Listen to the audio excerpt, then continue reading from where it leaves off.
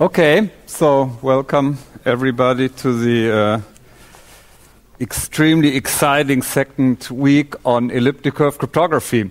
So what we did last week, even though it seemed like a lot of material, what we really did, we essentially introduced one more cyclic group, and we mainly talked about this elliptic curve group operation. So what we want to do today is we want to essentially do two things, and each of these things are a little bit more complicated because elliptic curves are complicated. We want to talk about elliptic curve discrete logarithm problem, which I think is a pretty cool idea. And then we want to put things a little bit into practice and demonstrate a little bit what we can do with elliptic curve. And we picked the most simple protocol, which is elliptic curve Diffie-Hellman. Okay, so two things: discrete logarithm problem, Diffie-Hellman. What is nice about this whole stuff, as you saw, elliptic curves are pretty complicated. What I like about today's lecture, we essentially do the same thing we did over the last 4 weeks or so, namely talk about discrete logarithm problem, but with a different structure here. So we combine this new weird things, elliptic curves, with something we did before with respect to the discrete logarithm problem, one-way functions and stuff. And secondly, again, we take this new complicated stuff and somehow relate it to Diffie-Hellman. And what I hope is also that you get a better understanding what is a discrete logarithm problem, what is Diffie-Hellman really. Okay, so I think from a pedagogical point of view, this is hopefully a useful thing that we're doing today. Okay. So, first chapter of today is, again, EC by itself stands for elliptic curve, and if it's ECC, it's elliptic curve cryptography. So this is elliptic curve discrete logarithm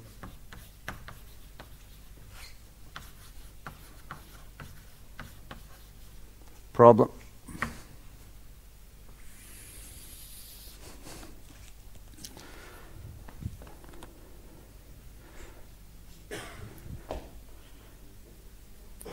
So what we showed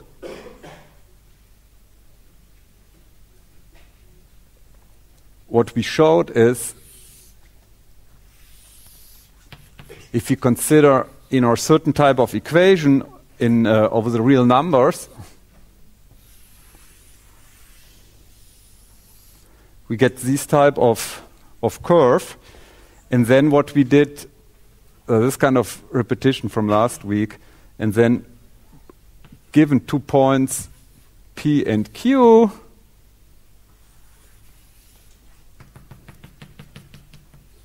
we came up with this weird thing doing addition. And this is what you suffered through last night when you started working on your homework, right? We did group addition.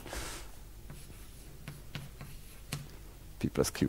So, and now, we ended last week at the end saying they form a cyclic group. Okay, and that was just a theorem, and you did your homework, but I want to do that together with you one more time to put a little bit life into that whole thing.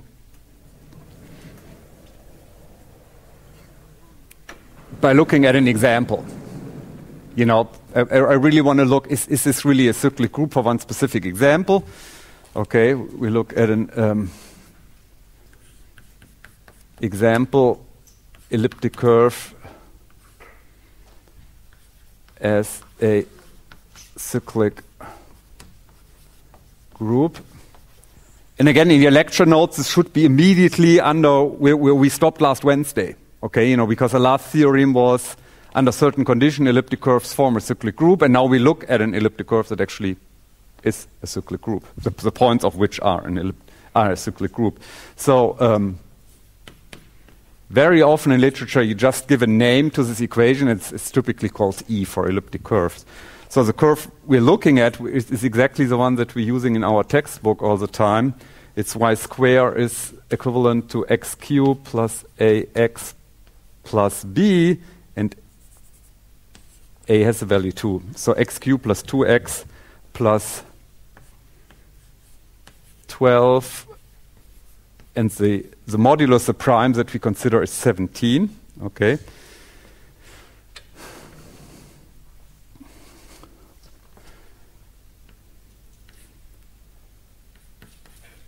And now comes an important remark. For this specific curve,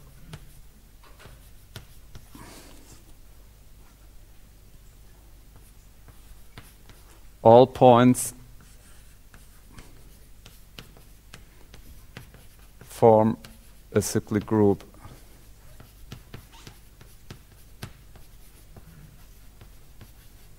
Which is not always the case, but this is an easy case here, you know, from a teaching point of view. That's why we picked that curve. So, and now we want to really look at the cyclic group.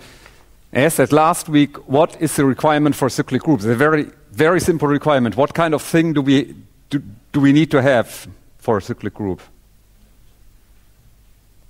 I'm not continuing until I hear an answer. What's that?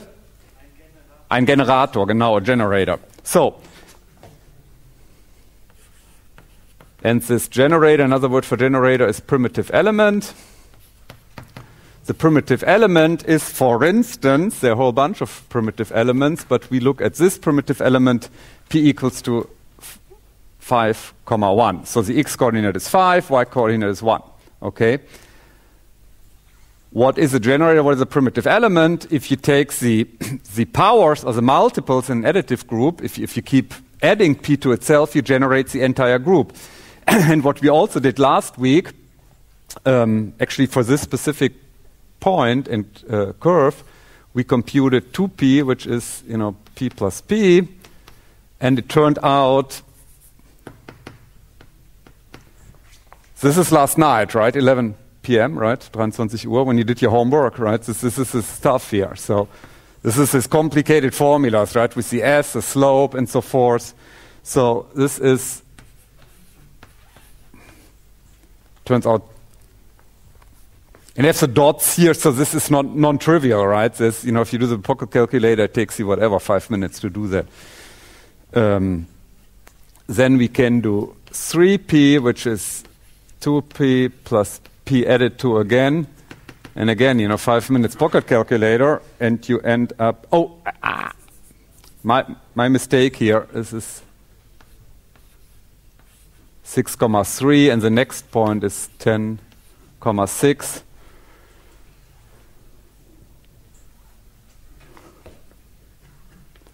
And so forth, okay, and we're not doing all of that here, obviously. And then at some point we hit 18p,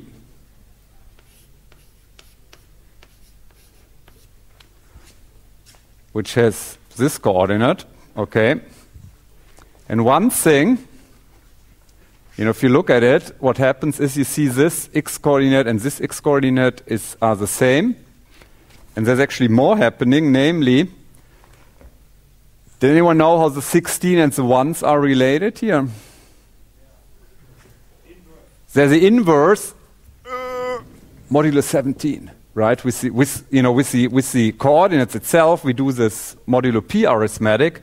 So this is the same as 5, minus 1. You know, you take minus 1, you add 17, you end up with 16, right? This is in set 17, right? In Z17. So, but this is the condition. So what is this equal now to? If you compare those two here, does anyone know what is this here now? This is yep. Yes, exactly. This is minus p. Good that I force you to do homework, right? I mean, I can tell you there's no way anybody would remember that we did that 168 hours ago, right? Or 166 hours ago, last Wednesday, if you hadn't done the homework yesterday or whatever, or 5 days ago.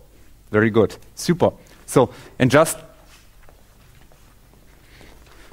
tiny reminder.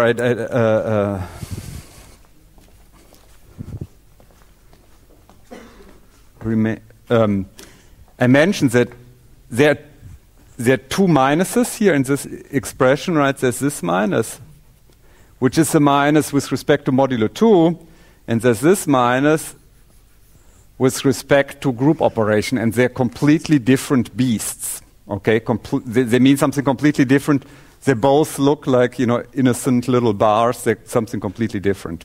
They essentially have nothing in common, just to stress that. So, coming back to our cyclic group stuff, so we've seen 18p is the same as the inverse of p. So, now let's continue this cyclic thing, let's continue adding p to itself. So the next would be 19p. So how do we arrive 19p? Well, obviously we take 18p and we add the point one more time. Okay? And now you have to be careful, and you have to, in this coordinate system, you really have to manually check that you can't use the group equation at this point. Okay, so what you really have to do before you do the group operation, you have to check whether the 2 points that you're adding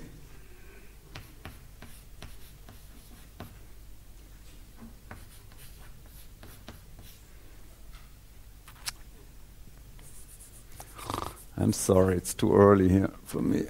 5 and 16 plus 5 and 1. You have to check whether the y coordinates are the inverses of each other, modulo p. And they are. And in this case,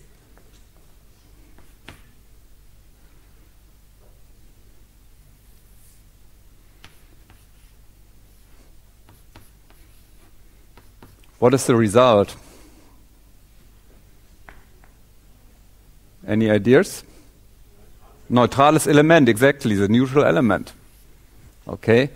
Which doesn't have coordinates. You don't have to use your pocket calculator, do anything funny here, right? As soon as you see that, the inverse of a point plus the point itself is point of infinity. You can't really do arithmetic. It has to do with the fact that this is this imaginary, imaginäre point. Doesn't have real coordinates. Okay, so this is 19p. So what's going to happen now?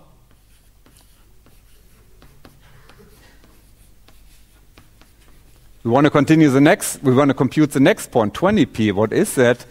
Well, 19p we've just seen is the point of infinity plus p. And it was really good. Nobody said point of infinity. You said neutral element. And this is exactly what happens here. Neutral element plus p is p again, right? So 20p is equal to p.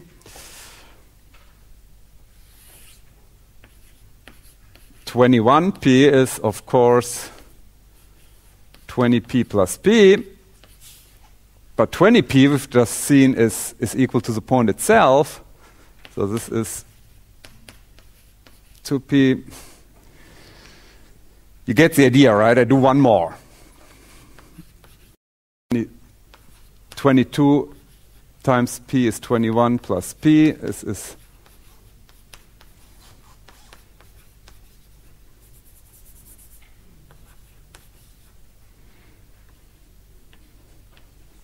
so forth.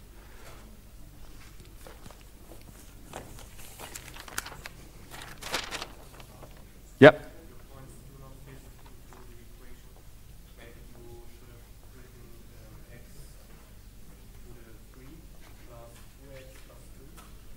Probably made a mistake. Yeah.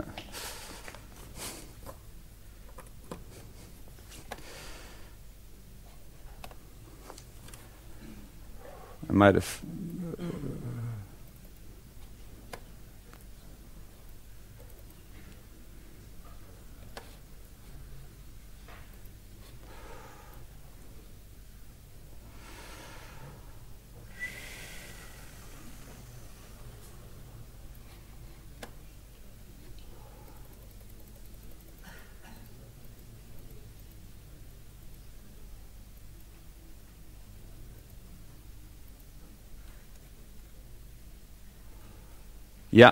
Yeah, so I made it with EC, that's there, it's +2. The elliptic curve equation is wrong.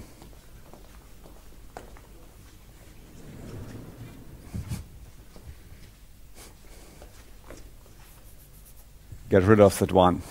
Very good. So, what is this big thing that I want to bring across? The big Lern effect here is after 19 p's, I'm back to the beginning. I'm back to p again, right? 20 times p is equal to p. 21 is 2p and so forth. So I'm starting cycling around, which is this very property of a cyclic group, right? I wanted to show you that here. Okay. What I really... Können wir leise sein, auch da billige Plätze, ja. What I really like about that is that this is so different than looking at cyclic group with integers. You know, looking at integers, saying, well, this is some kind of odd behavior with integer and modular arithmetic. Here, we have this completely pathological, you know, krankhafte group operation, right? This really odd thing, you're doing arithmetic on elliptic curves, adding points, and suddenly we get exactly the same behavior we observe with integers. And sometimes if you generalize things, you get a deeper insight. You know, and I hope this happens. Maybe with the next homework assignment, but it's I like that. I think it's very cool to do. Okay, so again, you see this starts cycling around here. What we really want to do in crypto, why do we do that? We're not that fascinating with, you know, groups with some kind of cyclic structure per se. We want to do something with that, namely we want to build crypto systems, okay? And in particular, we can build crypto systems by looking at certain type of problems. And in this case, with cyclic group, we built DL problems, discrete logarithm problems, and that's what I want to do now. We obtain immediately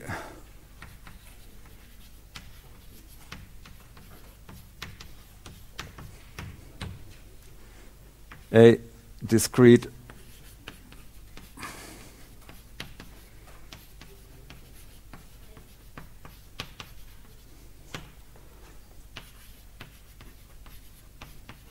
logarithm problem, and I'm going to show you that the pages from our textbook, which is definition 9.2.1, on page something rather.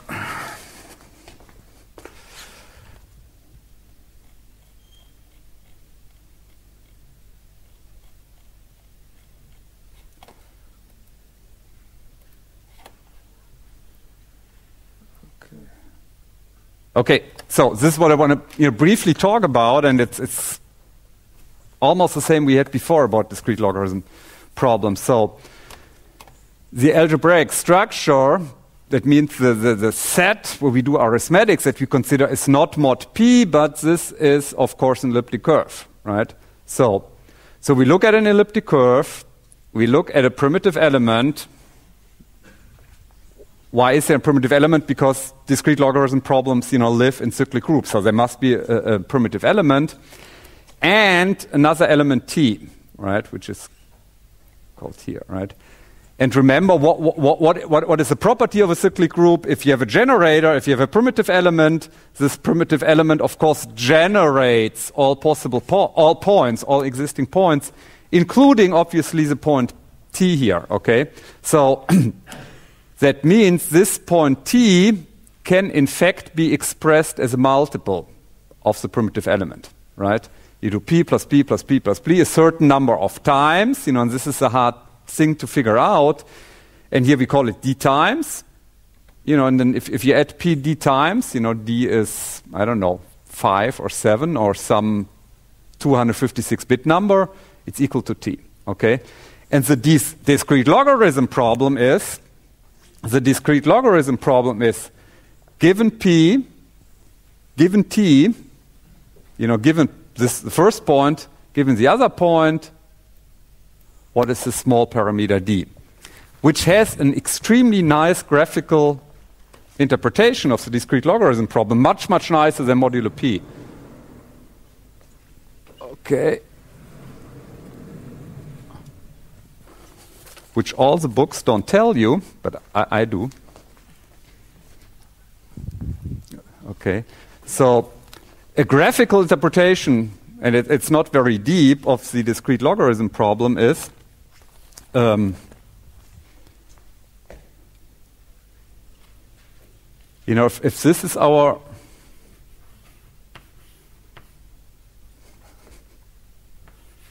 generator, P, kind of our starting point. Okay.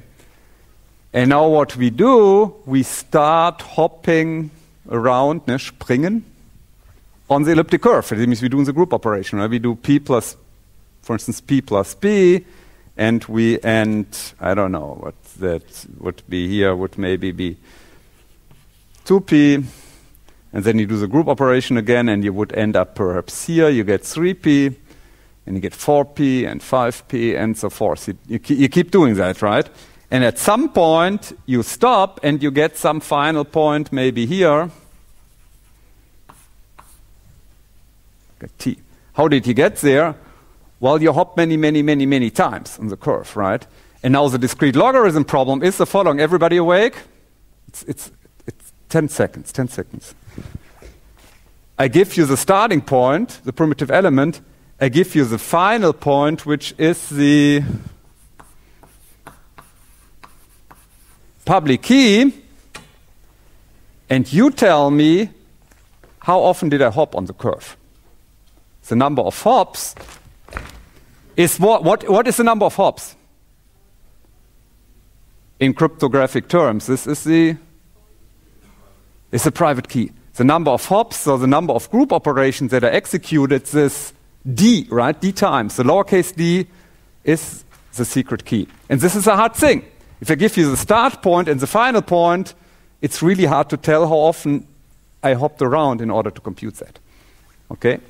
Again, none of the books tell you this graphically. Okay? Back to sleep.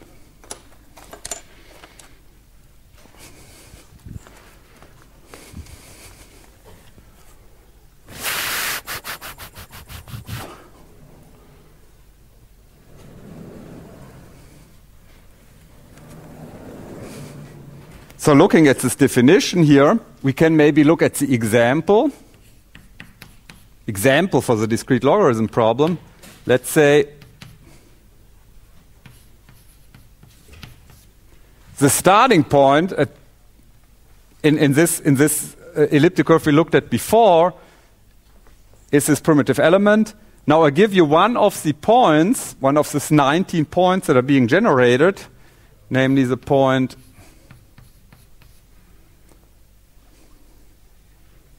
T, right? What we do know is, since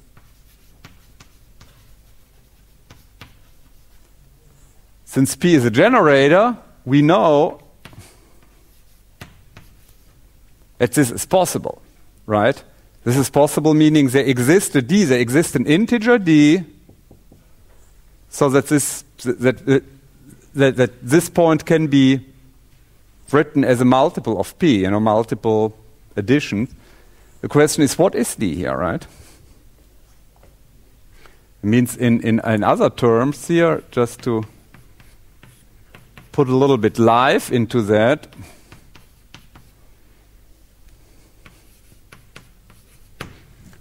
what is D? Can anybody tell me what D is here? It's not 19. Because 19, 19 times P was the point of infinity, and this is not the point of infinity here. This is hard to do. You can't do it even with this small example. You cannot do that. You can look in the book, or we look. We look at this example. We just here. So you have to look at this table that's from the book. If you look at this, can anybody tell me what D is? What the private key is here? we have to look, yeah, DC13P, right? So,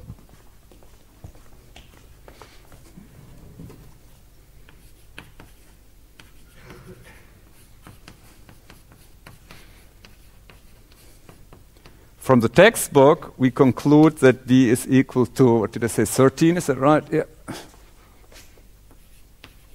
Okay.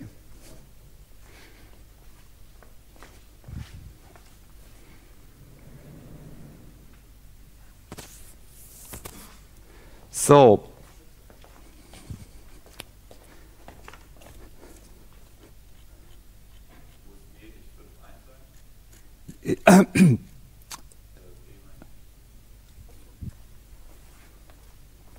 yeah, another mistake. I'm sorry. Sorry. But very good. Sehr gut aufgepasst. Danke. Of course, P is this primitive element here.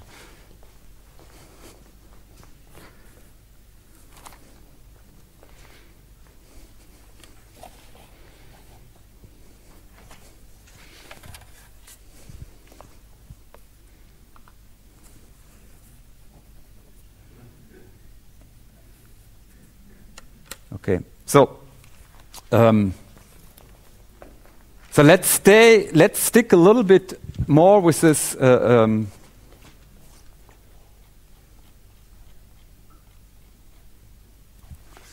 definition. I blow that up again. Okay, so what is very important here from this definition? Again, we looked at it. We saw that first we have this primitive element, which is kind of a little bit boring. But what is interesting is that we have to look at the two type of keys that we have. Okay, namely, note about elliptic curve discrete logarithm problem, ECDLP, is that D is the private key, and again, D is the number of hops on the curve, and this is the data type. What kind of thing is D? Is that a complex number, or a differential equation, or a matrix, or a rational number, or it's an integer, it's a number of hops. It's wie oft ich gesprungen bin. This is an integer, this is nothing weird. Okay, so this is an integer, okay? Very well behaved, and this is true for all discrete logarithm problems. It's always an integer, no matter what curve, what group you're working with. Not so, how did I call it? T, right? This uppercase T is a public key. And what kind of thing is that? What kind of algebraic structure? What kind of data type, if you're more in computer science? What's it? Two integers in this case. In general, this is a point. This is point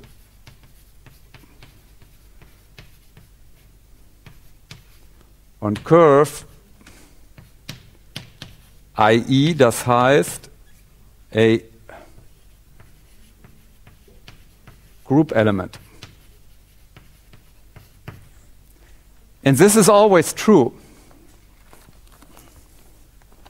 For all discrete logarithm problems, the public key is whatever weird thing you're using. Okay, this is elliptic curve, so you think this is strange, there are stranger things. Okay, there's algebraic varieties, there are hyperelliptic curves. So there are even wilder type of discrete logarithm problems, generalizations of elliptic curves.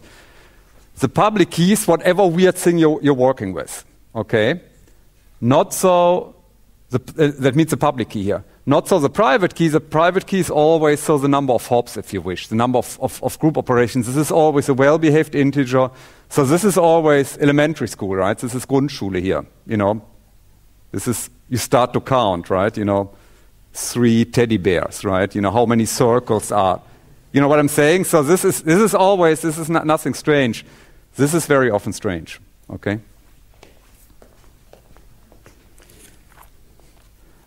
Okay, so now we have to stick with this weirdness for a little bit longer. So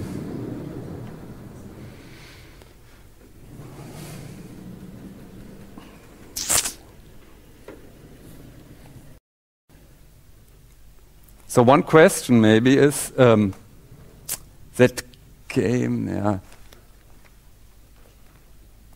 What is very important if you do discrete logarithm problems in practice? What is very important? One question that you need to answer. And that has to do with attacks. For certain attacks, it's very important to know how many elements are in the group cardinality. Okay, so.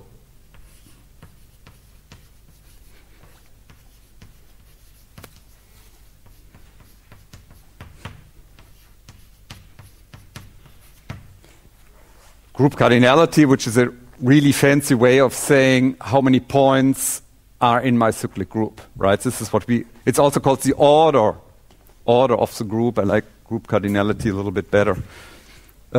What is the group cardinality? How many points are on the curve? Okay. Maybe let's go back to this example first. We looked at this specific elliptic curves and we kept adding. This is the example we did. Can anybody tell me from looking at the blackboard, you can see that how many points are in this cyclic group here that we're looking at? 19. Very good. Be careful. You're absolutely 100% right. There are like 18 actual points, real points, P2, P3, P, blah, blah, up to 18 P with actual coordinates. And point number 19 is point of infinity, but this counts, right? This neutral element, of course, is part of the group. Okay, so for this specific group, we have a group cardinality, and there's a special symbol for that. I'm going to introduce that in this second. This is okay. This Doppelkreuz, is number of Anzahl, right? Number of E. This is 19. Okay, so this was an example here. Okay, so in general, for general elliptic curves, what are the number of points? And there is a very useful theorem by, I believe, a German mathematician.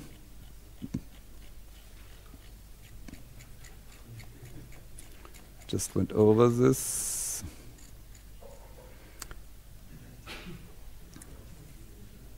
Which is Hasse, okay?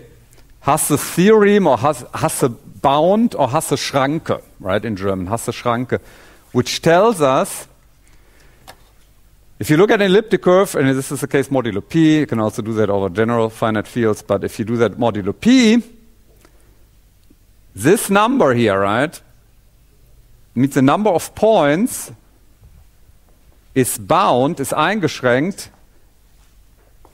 On the lower hand, it's essentially P. You have P here, you have P there, plus, if you wish, some correction term. Okay?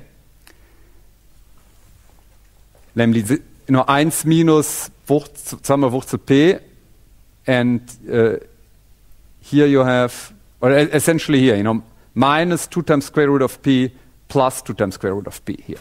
Okay? So,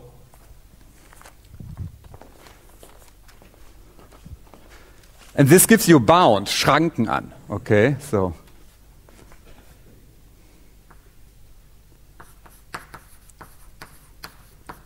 Hasse's theorem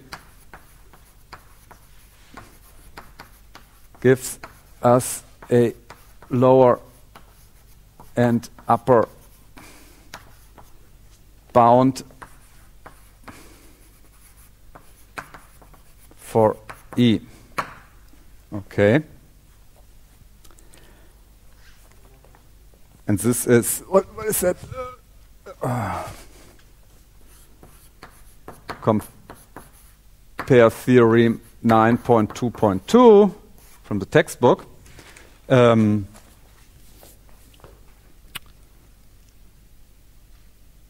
what in very engineering-ish, very rough terms, what this tells us, very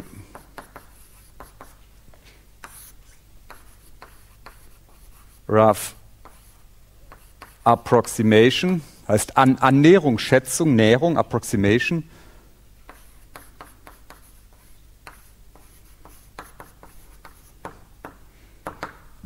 You know, continue underneath here is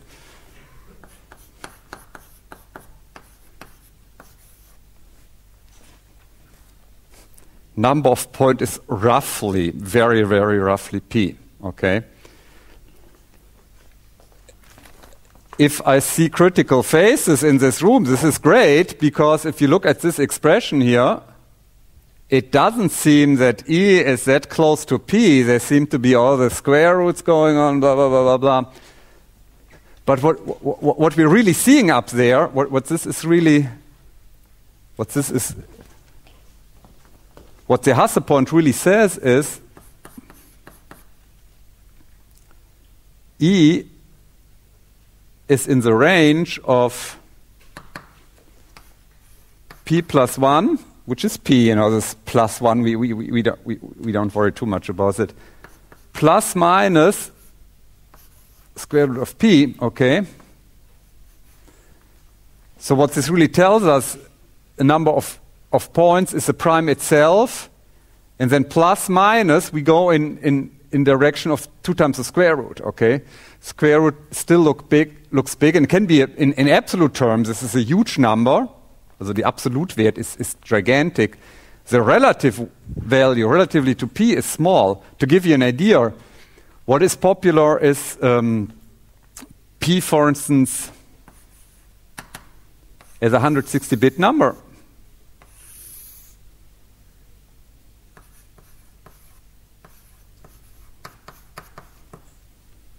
I'm going to talk more about 160 bits in a minute. How many bits are in P here, in square root P? Wurzel aus P. Yep. 80 bits. If you take the square root of a number, you have the number of bits, so that means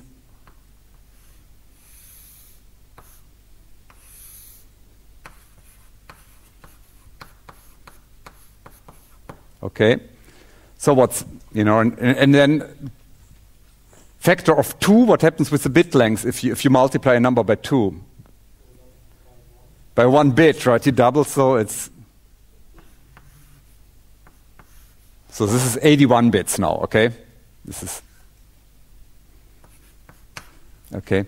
So what Hasse's bound tells us is very engineering-ish, you know, second semester. We have a 160-bit number, and the maximum what we do, the maximum derivation, Abweichung of this p-value is you add or subtract 80 bits. That means you add or subtract something here kind of in the lower half, okay?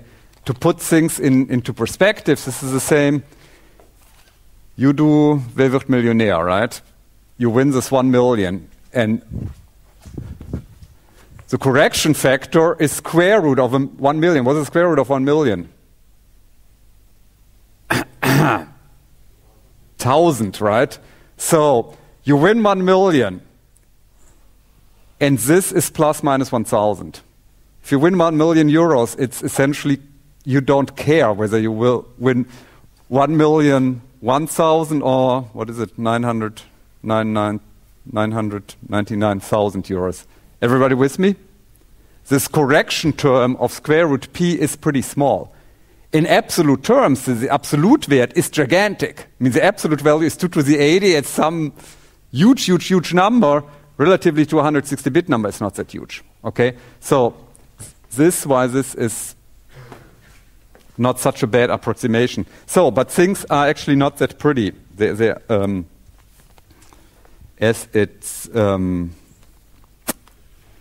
As I make it as I made it sound here, okay? In reality, things are a little bit more difficult because in practice,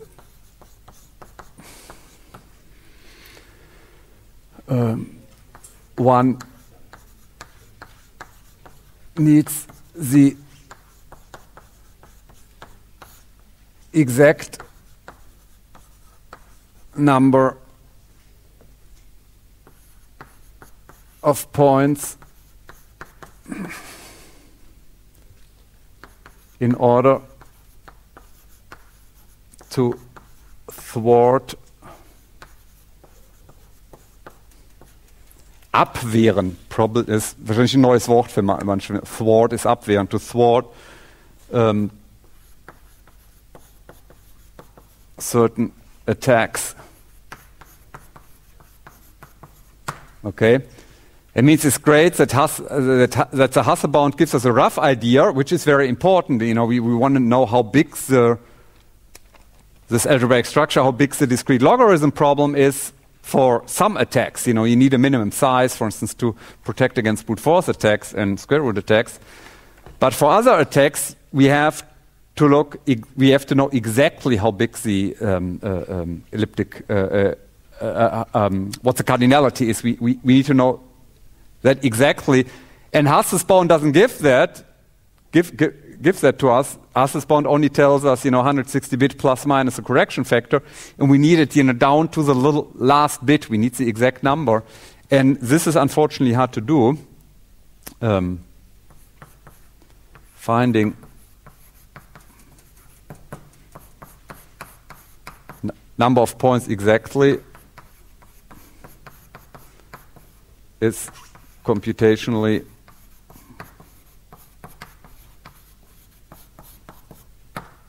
difficult.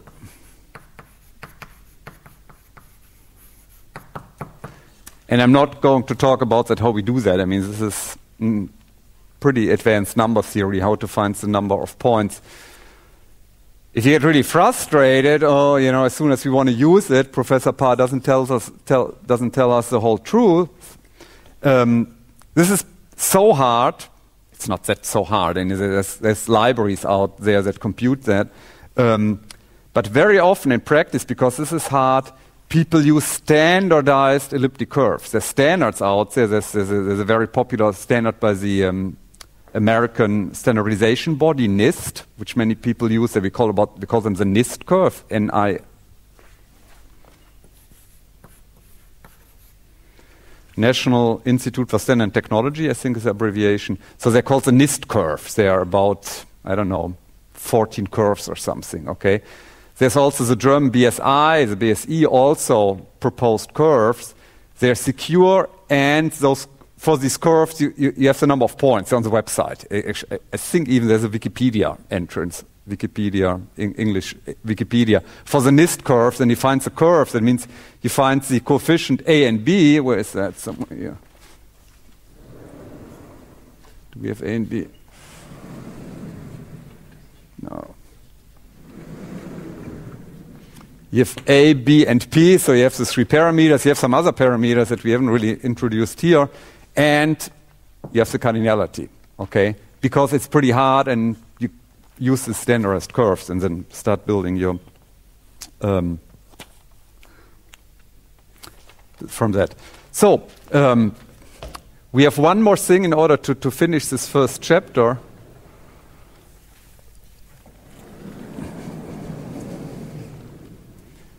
Namely, we want to look a little bit again at this discrete logarithm problem. On this lower definition there, namely all elliptic curve protocols such as Diffie-Hellman, which we're going to do in 5 minutes, rely on the hardness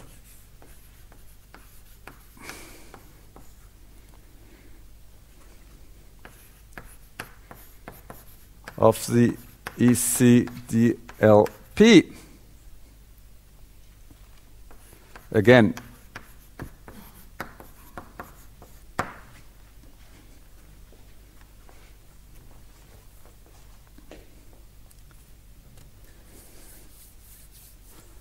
what does this mean, rely on the hardness? Beruhen auf der Schwierigkeit means if you want to break that protocol, if you want to break Diffie-Hellman, if you want to break elliptic curve digital signatures, you have to solve this problem. And then hardness means hopefully that's a hard problem. Hopefully that's really difficult to compute. You know, with all supercomputers on planet Earth, this cannot be done, hopefully. Okay? And the question, how hard is that? And I just want to talk a little bit about that. So the question is, you know,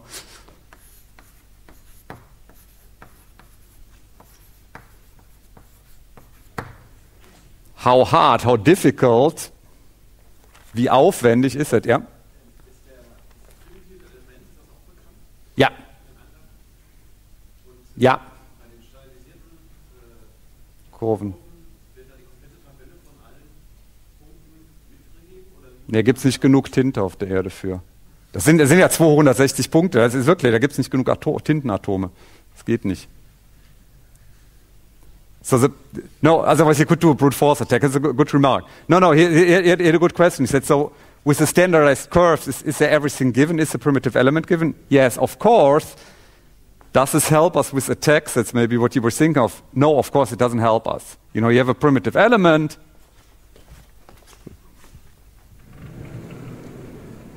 What the standardized curves do, they essentially give you the curve. I mean, you never see a drawing, obviously, but you essentially have the curve, you have the starting point, good luck, right? From there, whatever app, you know, you have this, your new iTunes, your new apps that you write with some security property, and you want to make money with your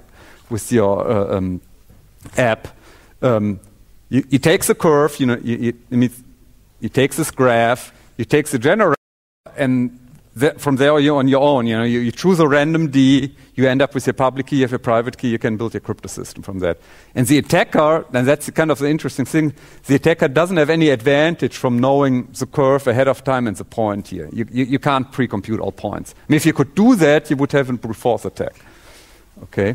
So, how hard is it? And we did talk about that a few weeks ago before... No, I think two or 3 weeks ago when we talked about the discrete logarithm problem, we talked about the attacks, and maybe that seemed a little bit abstract, and maybe you get a little bit more feeling for that now. Namely, long story made short, the discrete logarithm problem is very, very hard. So this is good for us as a designer. You know, if you design crypto system, we're not the cryptanalysis, we're not Oscar, we don't want to attack system, we want to build something secure. This is a very good situation here. If the elliptic curve EC is chosen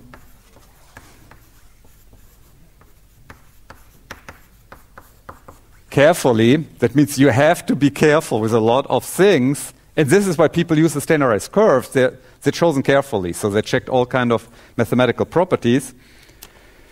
If the elliptic curve is chosen carefully, the best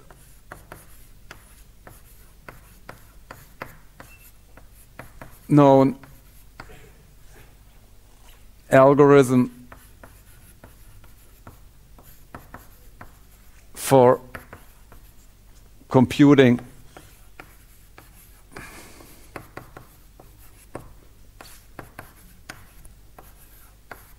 the DLP, or the EC DLP, if you wish, or DLP, requires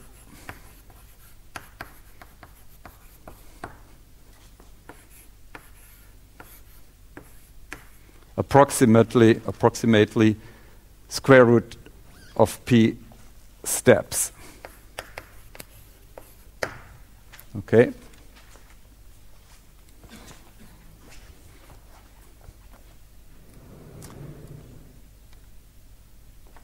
And this square root here, just to warn you, this square root has nothing to do with the square root in Hasse. I mean, it's the same number, but there's no mathematical reason why they're the same, okay? So this comes, they pop out of whatever the best attacks are, which we actually, when we classified them 3 weeks ago or so, we called these the square root attacks for that reason, because they have a square root complexity. And it's a sheer coincidence that this is the square root also comes up in the in Hatz's theorem. Again, let's look at an example.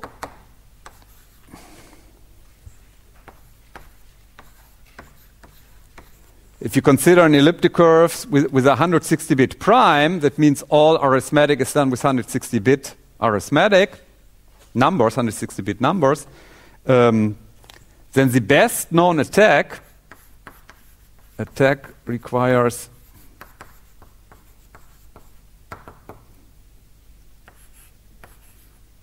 square root of p, which is square root of 160.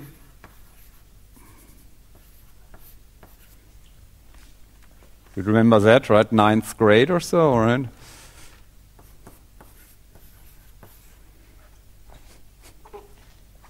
Steps.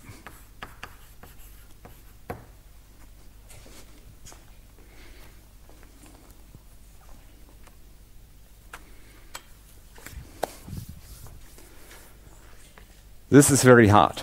Actually, Professor Gunesu showed you the Copacabana here, the first lecture, is that right? In way back in October, right? And actually his master thesis, his Diplomarbeit, whatever, 5 years ago, of Professor Gunesu dealt with implementing these best-known attack for elliptic curves on Copacabana. Okay, so what you can do with with the best-known, with this custom hardware, I think we can solve 2 to the 35 or something, right? You can do 2 to the 35 operations in 1 year or something like that, right? And from there, we can approximate how long it will take to 2 to the 80. And it turns out with current hardware, it will be 1 million years or something, okay? With the hardware becoming faster and faster, with Moore's law, we can approximate, rough estimate is 15 to 20 years, okay? For this, for 2 to the 80, we can 2 to the 80, this type of hopping around. I mean, that was his master thesis, right? We can probably do, our assumption was 1 million euros. So we can go to Aldi, not Aldi, but you can go to a store and buy computer hardware for 1 million euros. And if you do that not today, but if you wait 20 years, you buy computers for 1 million euros, you can do 2 to the 80 group operations and this baby is broken. Okay, and this is why 160 people say, well, you have a security for 15, 20 years, something like that. This is kind of the lower threshold what people want to use. And actually, most commercial products now, they switch to 192, 256. These are 2 other popular numbers. Okay. Schwere Geburt. So, we're done with the first chapter of today. Okay. So now comes kind of a fun part. And what's a little bit a shame here is actually about this part of the lecture. I think what is really good, hopefully, that we generalize the discrete logarithm problem to elliptic curves, as what I said before, in terms of deeper understanding, maybe also Erkenntnisgewinn, maybe that helps you. What's a little bit a shame that there's a lot of mathematics that are really deep, pretty advanced, so there's no, we don't really want to talk about where Hess's theorem stems from. We don't really want to introduce a discrete logarithm problem attacks. There are a lot of things where I just give you facts. Einfach Faktenwissen, right? These are, just give it to you, which is a little bit frustrating for me as a teacher sometimes. So now the second part will be different. We look at elliptic curve Diffie-Hellman, and this is much more algorithms, and we do real crypto. So it's kind of a nice mixture, hopefully, in today's lecture. So the second part of today deals with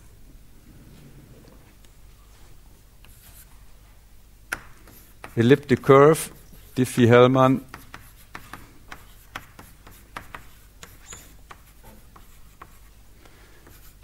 key exchange.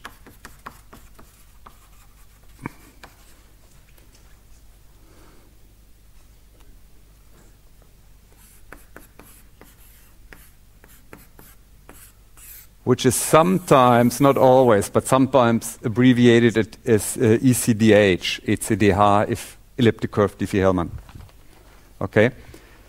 So now it becomes, hopefully you start appreciating this beauty of discrete logarithm problems, because all the discrete logarithm protocols look very much the same. Once you give me a new cyclic group, and we have a new cyclic group, namely elliptic curves here, you can just go back to the stuff we did actually before the vacation, in February.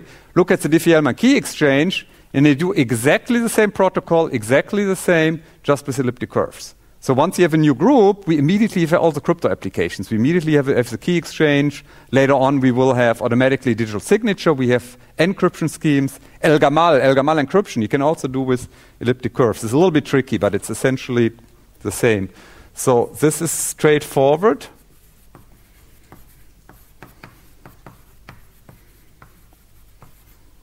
Straightforward is one word, by the way. This is very popular mistakes in the bachelor thesis. Straightforward adoption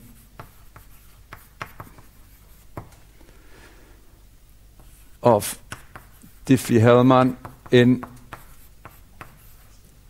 ZP. Okay, in ZP, this is a Diffie-Hellman with integers that we've done again in February and actually used a few times so far. Okay. So, for the protocol, we have, as always, we have two phases. We have the setup phase where we need domain parameters, and the domain parameters with the planar Diffie-Hellman were very easy. They were just a prime p and a primitive element, and it's the same here. But we don't have a prime anymore. Well, we have a prime, but we need the algebraic structure. We need the cyclic group. In that P stuff we did in February, the algebraic structure is given by P, right? If I give you a prime, you immediately know what the P is, right? If the prime is 31, well, the algebraic structure is Z31. But now, the algebraic structure is this baby here. So we need an elliptic curve. This is E. Again, which is given by the curve equation, obviously. Okay. And we need a primitive element.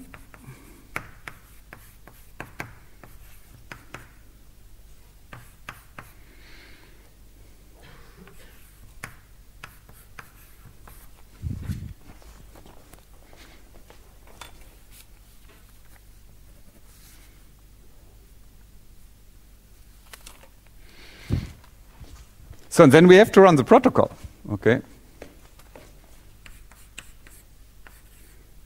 First phase, second phase is the protocol, the actual protocol. How does this work? Wie viel Platz brauche ich denn hier? Let's try to squeeze it in here, okay.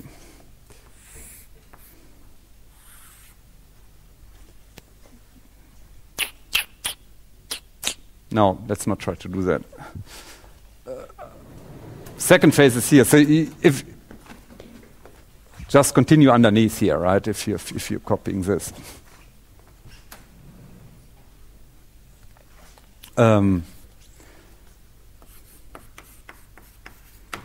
So we have our parties, Alice and Bob, and Alice and so here's the story. Alice and Bob have AES, really fast AES implementation.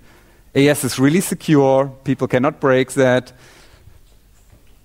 And they do some, I don't know, illegal downloaded videos, right? So they just got this new Hollywood hit and they want to send it over the network and they want to encrypt that. They want to use AES with 128-bit key. So they need to agree on a key and, you know, Alice lives in Bochum and Bob lives in Munich and they don't want to, you know, travel down by, you know, with a Bahncard 50 or something, right? It's really expensive and hard. So they want to exchange a key over an unsecured channel. So Alice and Bob took my class, so they know how to do that. So the first thing is they agree on an elliptic curve and they might use one of the standardized curves, right, that exist. What Alice then does is she has to set up a discrete logarithm problem. What is a discrete logarithm problem? is this here, right? Alice has to do this kind of thing here. Okay, so the first thing she needs is the private key, which we denote by lowercase. So this is k private of Alice, which is lowercase a. K private of Alice. Where do we typically get a private key from? How do we generate a private key? Very broad question. Random, right? Zufallszahl. You don't want to do anything kind of computation that maybe Oscar can compute. You know, and the more random, the better. Okay? So, some kind of random number.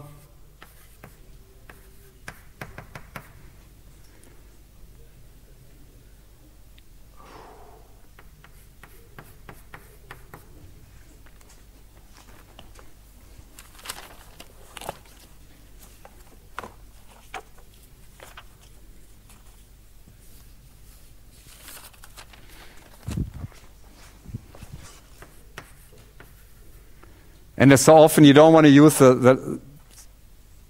if you use the full cardinality here, cardinality of E, if this would be A would end up be the unusual element, which is something you don't really want to do. Bob does the same. Bob computes his private key.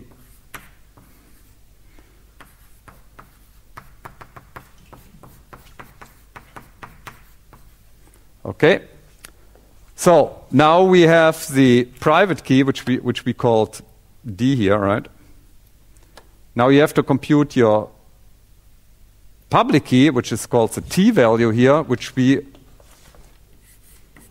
call uppercase A and uppercase B. Yeah. Wasn't there some restriction that P is greater than 3, I think?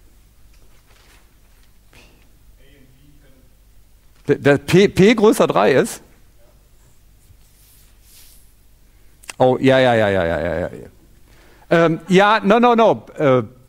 But this is not related to this P hier. Das kommt ja nur aus der Gruppe raus. Also das 2 würde ja einfach heißen.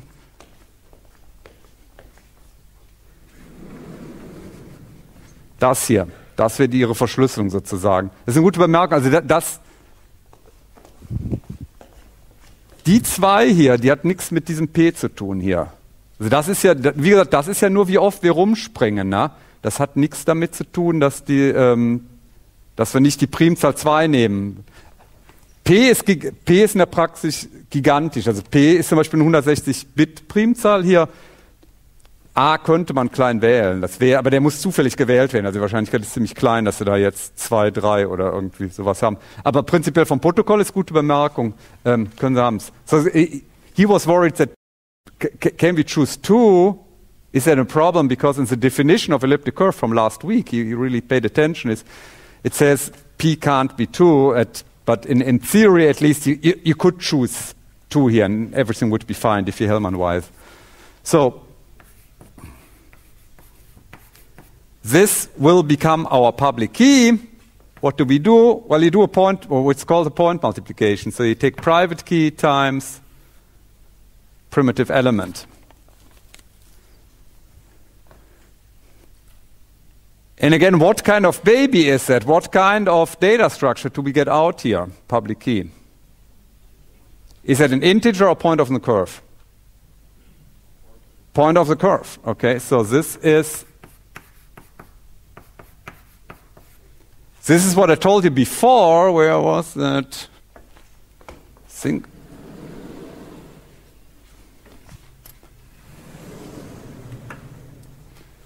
I told you.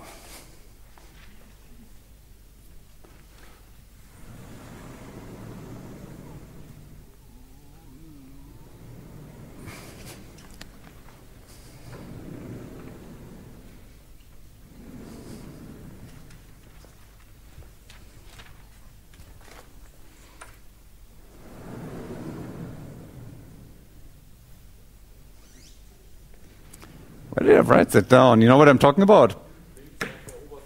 Links oberste Tafel. Sehr gut. Thank you.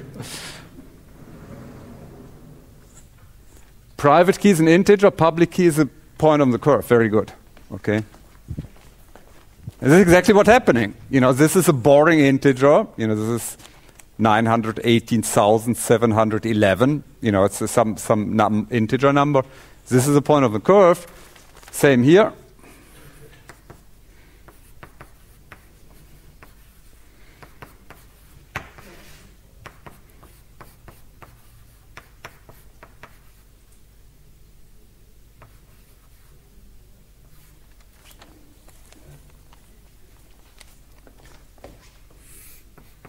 And again, this exact analogy what you do with over ZP. Now you exchange your public keys. They're public. You know, you don't have to keep them secret. You can send them over the channel.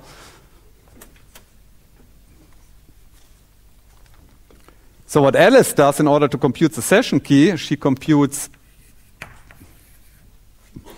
takes her secret, her private key, and multiplies that with the public key she receives.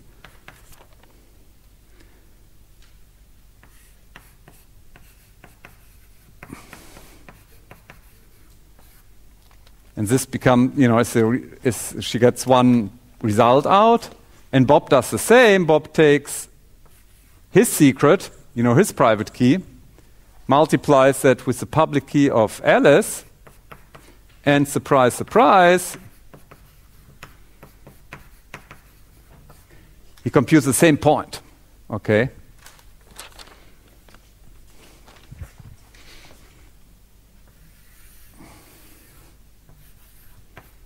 So that's Diffie-Hellman, just to motivate it a little bit more.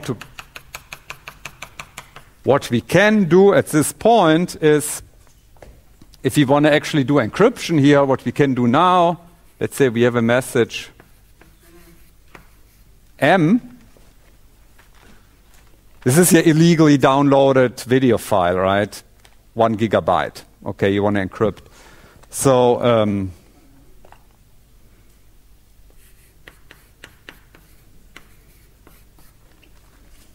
so your AES encrypt M, which is not the hard part, that's the easy part. The hard part is which key are we using? You can use either the X or the Y coordinate. And actually in practice, you know, usually that's too long. For instance, X would be a 160-bit number. AES only needs 128 bits. So what you do, you just take the 128 leading bits, you know, and you drop the other 32 bits. Nur die führenden oder die auf der anderen Seite or some, you know, you have 160 bit, you have 160 bits here, you choose 128 bit. And in practice, it's even a little bit more complicated. Typically, it's recommended to hash that, but I don't want to go into that. So for you, just choose any 128 bits, and we just write that this way, right? We pretend XAB is, you know, is 128 bit. You get your ciphertext out, which we call C at this. Usually we call the ciphertext Y, but then you get confused with the X and Y coordinates. You send the ciphertext over the channel, and if Alice receives the ciphertext, she wants to watch the movie, right, that you downloaded. So she has to AES decrypt, run AES in decryption mode. And here's now the beauty. She has the same key, right? You share the same key.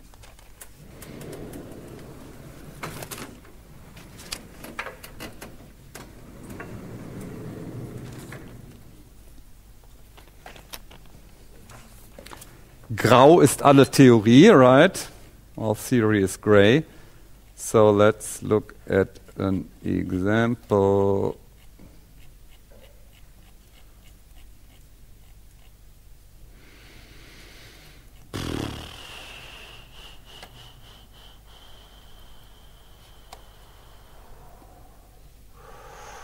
Oops, okay.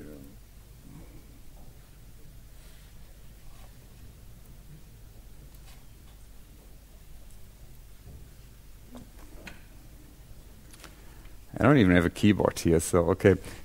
Is this readable? Can you read that a little, the protocol? Ist das lesbar? Hinten, billige Plätze, ja, geht das? Gut, sehr gut. So, so just to show you here, you know, example 9.8, page 251.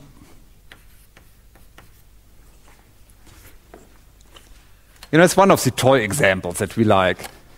Surprise, surprise, we have the same elliptic curve we've been using the whole time here, right? So we use this elliptic curve.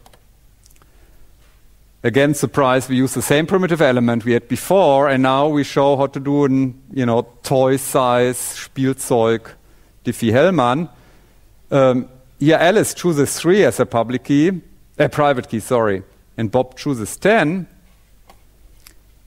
Alice, you know, computes 3 point P, which you can look back in the table, right? This is what happens. So 3 point P is this here. Bob computes his public key, which, you know, is 10 times P. And again, you look in the table, you'll find 10 times P is this point. They exchange the stuff. And then here you have to do a group operation. So you do, you know, 3 times B plus B plus B. You do 3 times the group operation. You end up with this point with the coordinate 13 times 10. And here's kind of the nice surprising thing. Here we're computing B times, so that means 10 times the other public key, so 10 times this here, 10 times this here. And it turns out, they compute the same point. Okay? And now, you know, coming back to our example, you see there you have the same x and y coordinates. It means you could use the number 13 as AES input. Of course, this is only like a 4 or 5-bit number. You don't want to do that with small numbers. But if you do that with really large numbers, it works just the same. Let's talk a little bit more about that. Namely,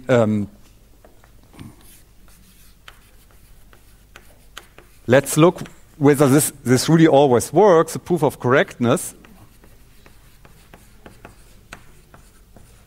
And again, this is very easy. This is very much analogous to plain old Diffie-Hellman. Alice computes A times B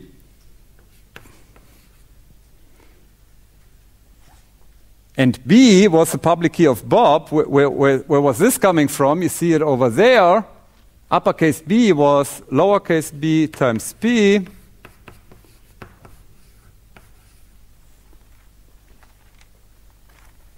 Which is this due to the associativity. Das Assoziativgesetz gilt here because it's a group.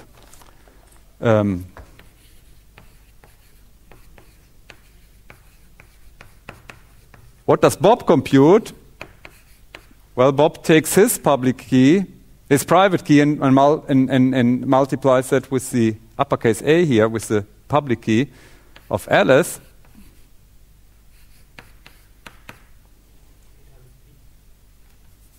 Danke. You get the same result. Again, Assoziativgesetz hier. Okay? C'est ça. Das war's. Okay? So, towards the end of the lecture, there's one thing which is, again, which is not complicated and which I think is kind of nice too. You want to talk a little bit about computational aspects. How do we implement that? So let's look at the actual computations that Alice and Bob have to do, the kind of operations they have to do. Well, obviously they have to do the group operation, right? They have to hop around on the curve, and this is what we did last week. This is what you do for your homework, right? You can add points. And we have, remember that there's group a point addition and point doubling? Okay. This is one thing, so we know how to do that. But this is now a little bit more complicated. You have to what's called point multiplication or scalar multiplication, which is something we haven't discussed really. You do A times P, and here do A times B. Bob does the same. So and this is what we do towards the end of the lecture, and this is kind of something that is not really new, but it's kind of nice.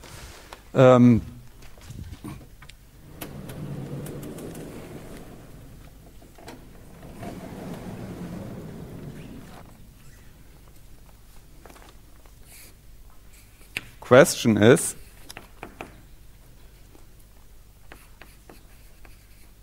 how to compute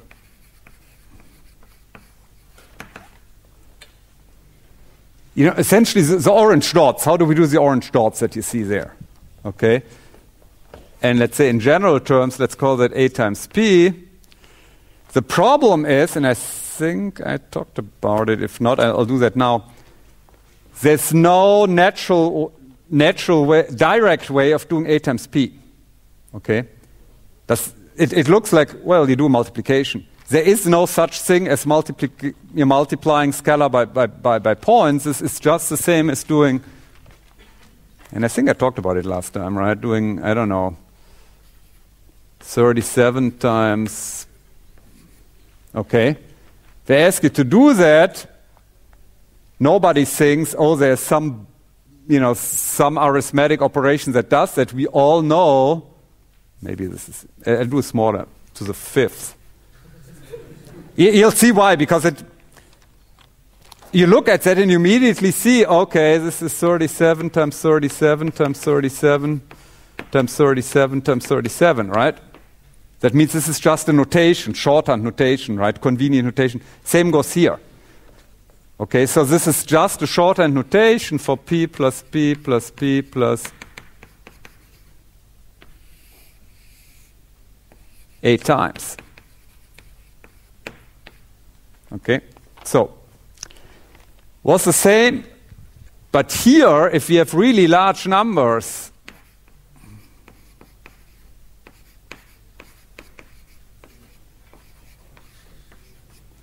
how do we do that? Square and multiply, okay? And here's the beautiful thing. The square and multiply works exactly the same for elliptic curves, but instead of squaring, squaring is, okay? In elliptic curve, squaring becomes P plus P, so this is doubling, okay? Squaring becomes doubling. Multiply was, 8 times, I don't know, x. This is multiply. In elliptic curves, this becomes add. So square and multiply becomes double and add. So it's a double and add algorithm.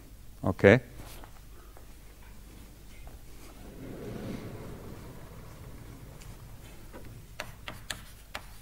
The point multiplication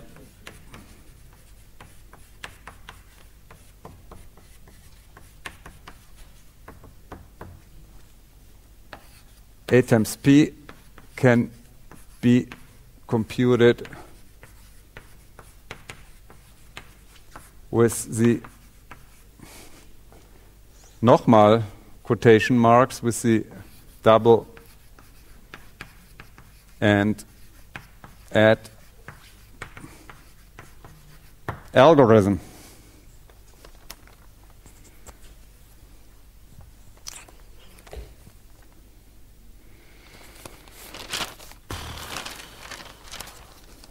I give you an example. Okay.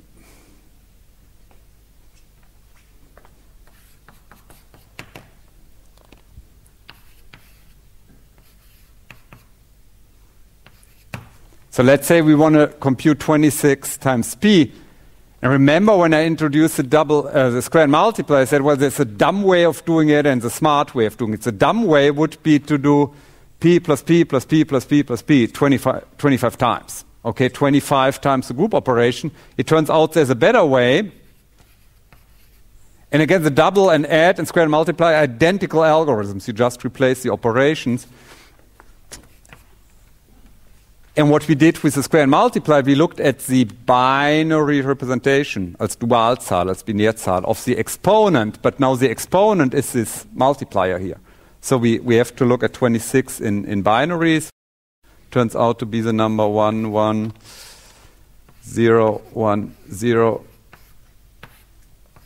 times P. Okay. Here's the algorithm. And I just give you this one example, and then you look the algorithm up in the book. And again, we derived that more formally before. So let's here we take care of the iteration number of the steps. We start with step 0. What we do in step 0, we compute, p, which is obviously equal to 1 times p. Okay, so we don't do anything here. Okay, now the algorithm starts, and an alternative name actually for square and multiply and double and add is left to right method, because we scan the exponent coming from the left. So, and we're done with this one is fine here. This one is this one. Now we have to look at the next one here. So what we do, step 1a, you double. Okay, so you do p plus p is 2p.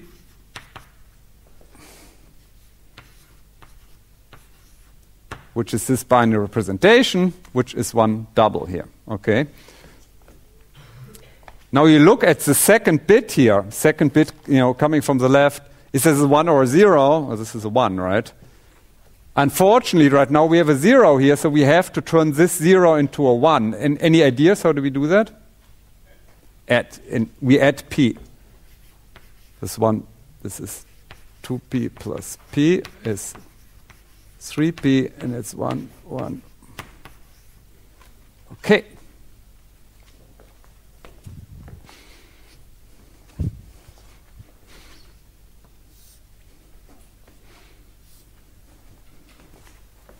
Can get your stabilos ready. Okay, we need a lot of colors here. So we're done with the second bit. Now let's look at the third bit. This is iteration 2a, first part of the second iteration. We do again double. We always double. So we have 3p plus 3p is a doubling operation. Gives us 6p. Or in binary 110. So the bit we just generated was a 0. It's the third position. It's a 0 here. That means we're done in this operation, in this iteration. And at this point, we're already done with the.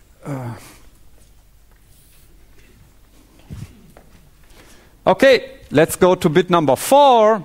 Again, that means we go to the next iteration, to iteration number 3 or step number 3. Again, we double. 6p plus 6p equals 12p. 12 has a binary representation of 1100. Okay.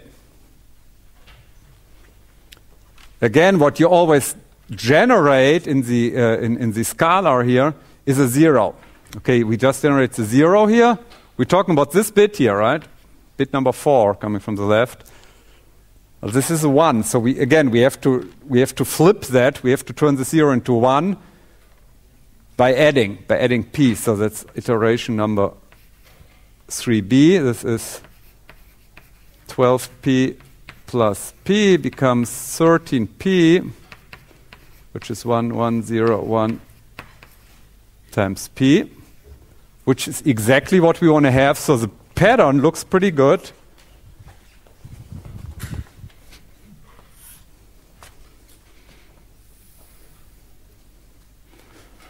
And now we have to do the last bit, bit number 4, number 5, depending how you count.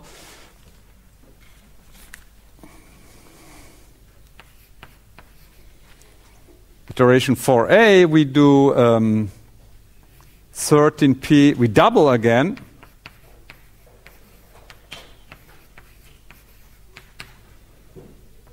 We get 26, which is our Zielnummer, which is exactly what we want to have. And I'm out of colors. I don't know what to do. So I can. Okay. So, okay. And again, to show you what's happening here is so, in every iteration we doubled in the beginning. We need 1 more minute here. So it's the same rule as before. Eine Minute noch, eine Minute. Hallo, da oben. Ja, sehr gut. So we always double.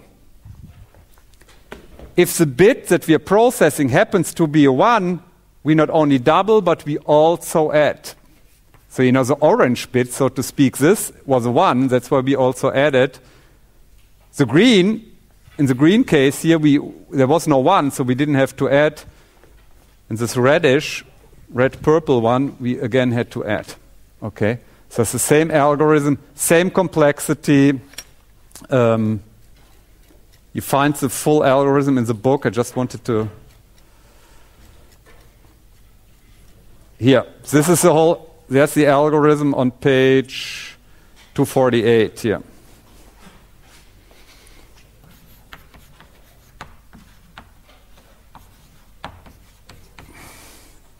Klasse Vorlesung, vielen Dank.